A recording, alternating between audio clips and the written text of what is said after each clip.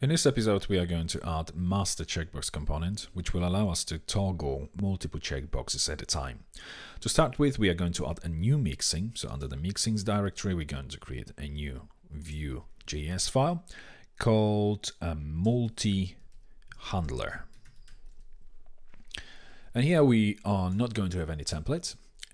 We are going to have some data. We won't have any properties. For data, we are going to have just items, which will be represented by an empty array. After that, we are going to have mounted. And from within mounted, we are going to call this register custom listeners. Let's add this method. And now we are going to use event bus, and we're going to listen to the event represented by this listen property.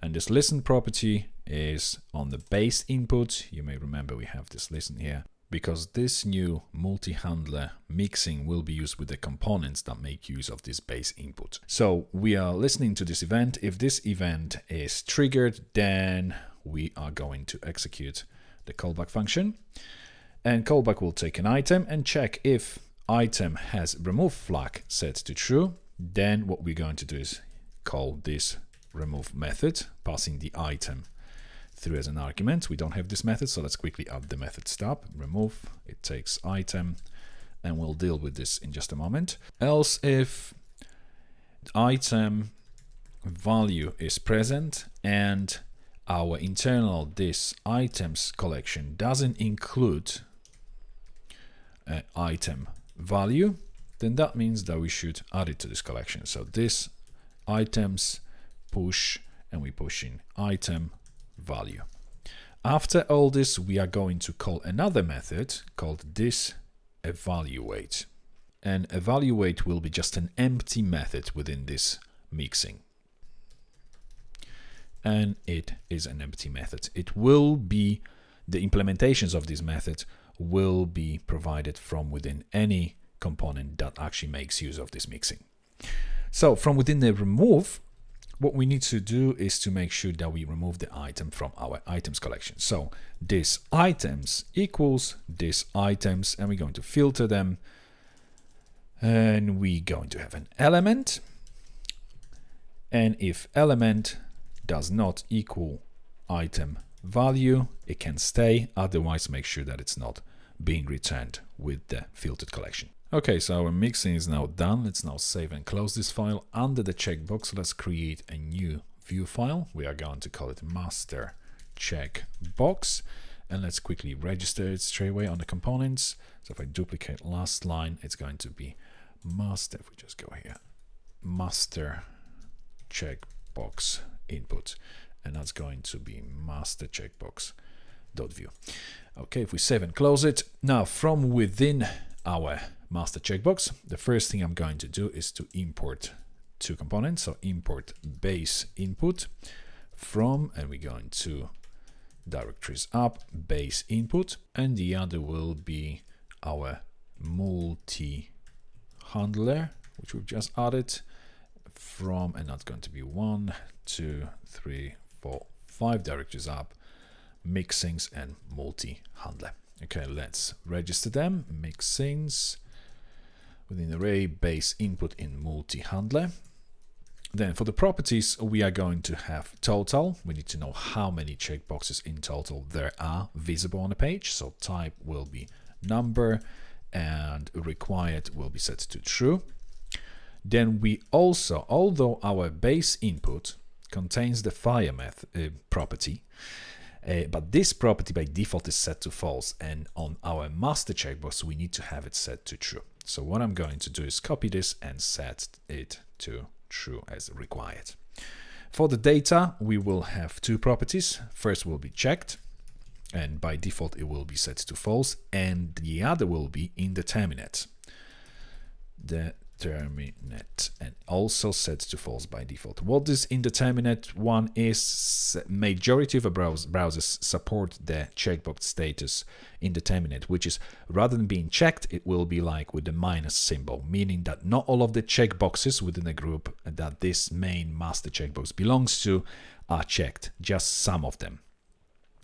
Okay, so for the methods, we are going to provide our own implementation of this evaluate method we've created earlier under the multi-handler. If we open it, you'll remember that we've just provided an empty method stub. So evaluate, and this method, what I want to happen after this event has actually been triggered and all our items have been filtered accordingly, what I want to do then is do this checked equals check the length of all items, so items length triple equal symbol this total, which would indicate that all of the items have been selected. If number of items within the items collection equals total number of items, then checked should be set to true, and in other words our checkbox will be checked. For indeterminate,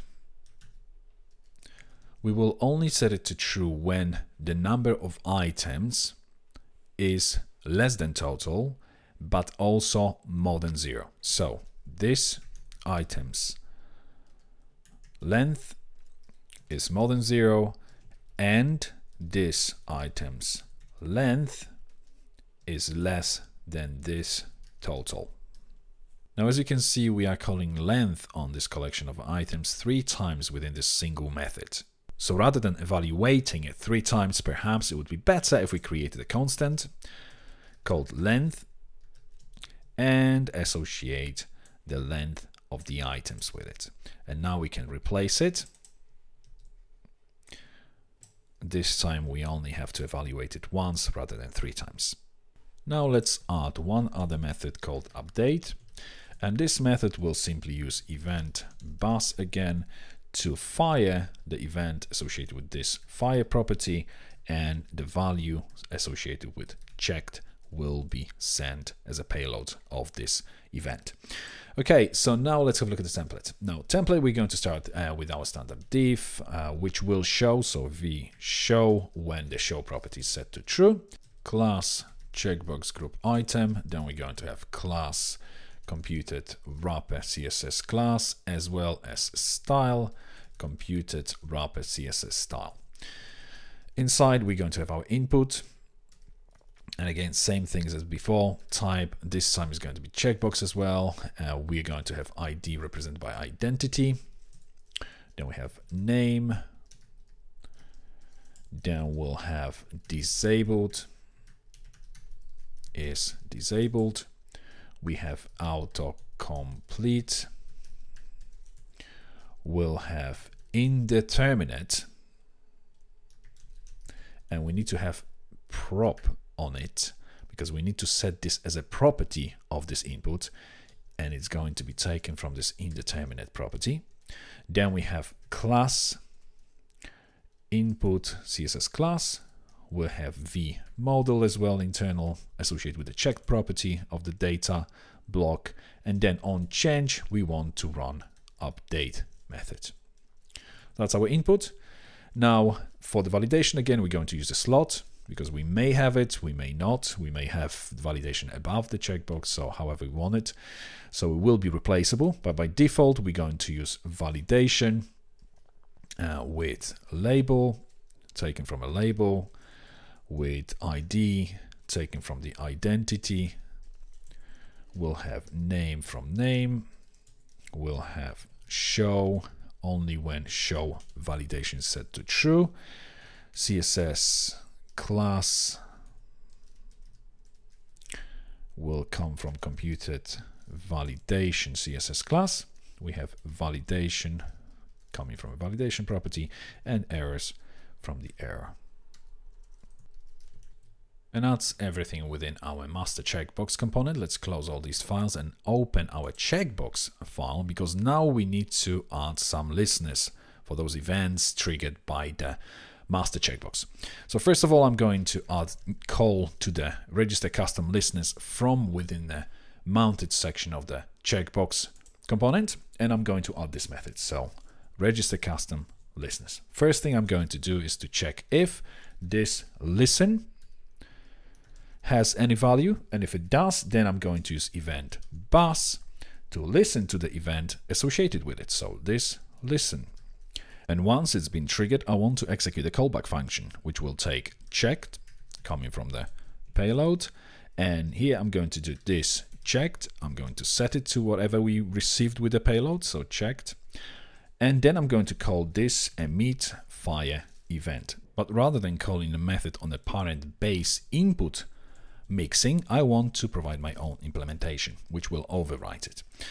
And from within this implementation of that method, I am going to start with base input. We are going to actually call the method on the base input. Methods, we're going for the method name and call method to invoke it. I'm passing an instance of itself to it as a first argument. And the second argument will be the value that I want to send with the payload. So value will be this true value, so whatever we want to emit when the checkbox is checked. And remove flag will be set to this checked, but the exclamation mark. So if it's checked, we don't want to remove it. If it's unchecked, we want to remove it. So basically the opposite of what the checkbox status is actually being set to. Okay, and after this, I will also want to emit the value to the wrapper. But this time we're going to use native view emit method. We are going to use input for this purpose and this value to emit property.